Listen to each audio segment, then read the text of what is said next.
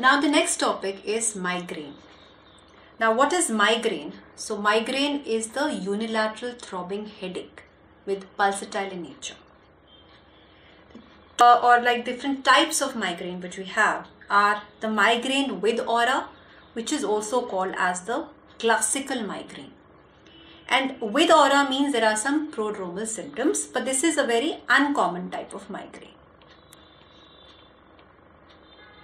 The next one is migraine without any aura, and this is the more common type of migraine that is experienced. And this is present in about 80 to 90% of the patients who have migraine. They usually have this migraine without aura. Now the migraine, the symptoms, they get triggered by certain stimuli. And what are these triggers?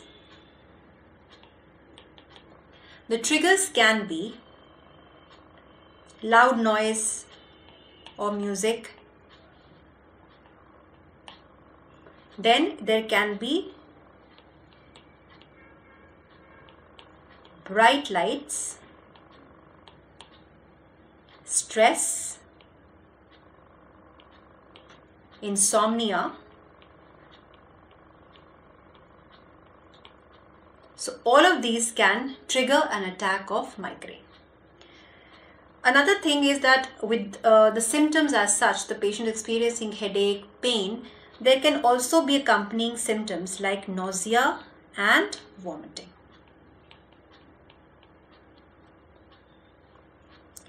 So let's discuss the pathophysiology of migraine first before going on to the drugs which are effective against it.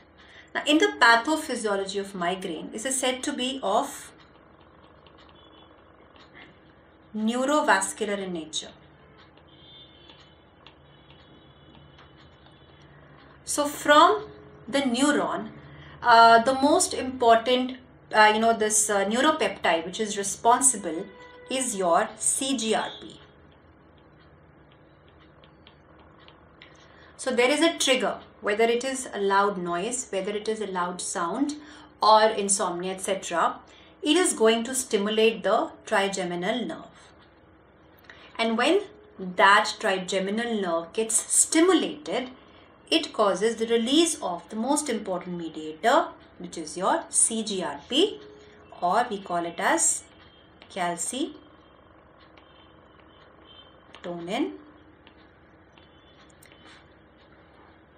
gene related peptide, CGRP. Now this calcitonin gene related peptide, what is it going to do? It is acting on the receptors present on these meningeal blood vessels. So let's draw the receptors here on the meningeal blood vessels. And as we've discussed in the topic of serotonin, that the important receptors in the blood vessels are your 5-HT1. Now the 1B, 1D is more responsible here. And what happens here? So this CGRP is going to act on these receptors and it is going to cause vasodilatation.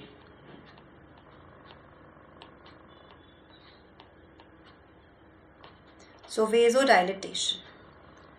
So as this vasodilation occurs, when something is stretched, it will go and lead to leaking of the plasma to the surroundings. And when this plasma is leaked to the surroundings, we call it as edema. So there's going to be edema which is going to press on the nerves and the patient experiences excruciating pain, the throbbing pulsatile pain. Now, this is what happens in the pathophysiology of migraine.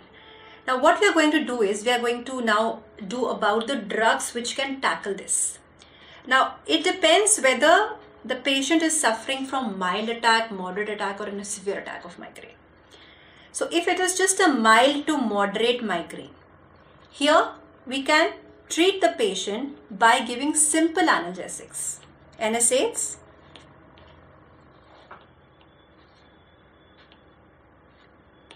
and alongside we can add antiemetics, because if there is nausea, vomiting also, then you can add antiemetics along with simple analgesics, your non-steroidal anti-inflammatory drugs.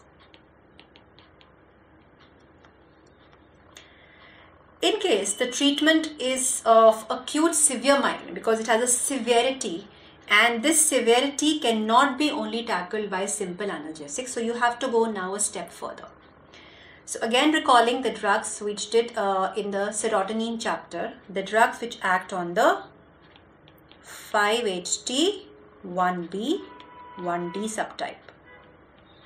So they are your triptans. So triptans are the drug of choice for severe migraine. Then the other option which is available to us is your ergot alkaloids.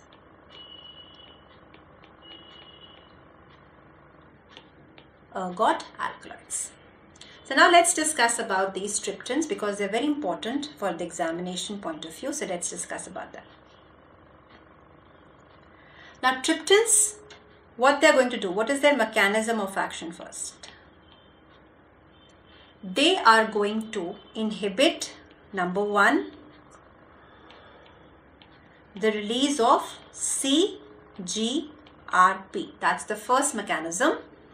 And then they are going to cause vasoconstriction of the blood vessels, of the cranial blood vessels, and others also in the body. But here, if we are just talking about migraine, they cause vasoconstriction of the meningeal blood vessels. And you remember that when there is vasodilatation leading to edema, so if you stop that vasodilatation, then the edema will not be there and it will not press upon the surrounding structures.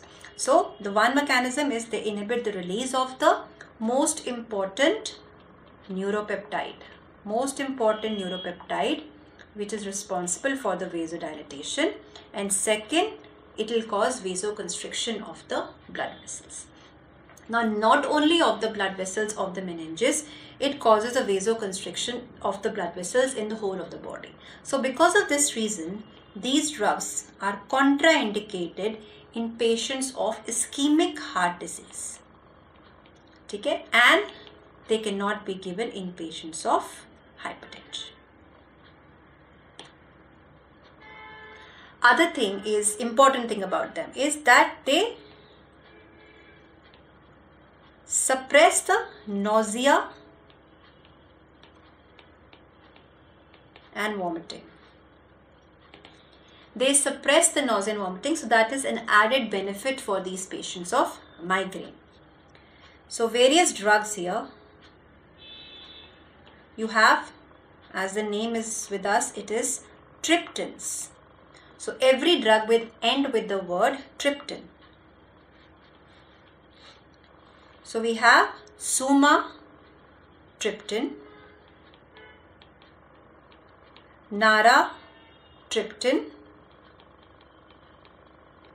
frovatriptan, rizatriptan, zolmitriptan. Now, a few points about these drugs. Sumatriptan is available as oral dosage form. It is available subcutaneously also, and it is available intranasally also. All these dosage forms are available. Frova, F, far, it goes far, it is the longest acting. And Riza, it is the fastest acting, you can say, out of the lot. So.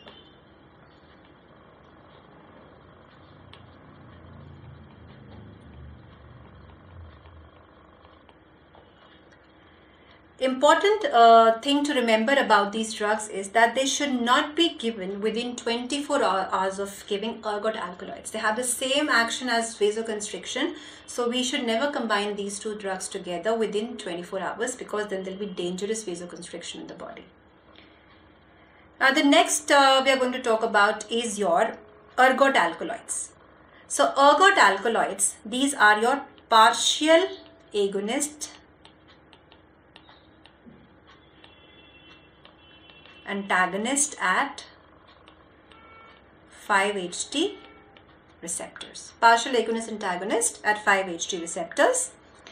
These are derived from Claviceps purpurea, and because as I told you, they are very, very potent vasoconstrictors, so they can cause dry gangrene of hands and feet, and this property is called as ergotism. Because this is vasoconstrictive actions, they are also leading to a lot of miscarriages, so this is contraindicated in pregnancy. And they can cause even the convulsions.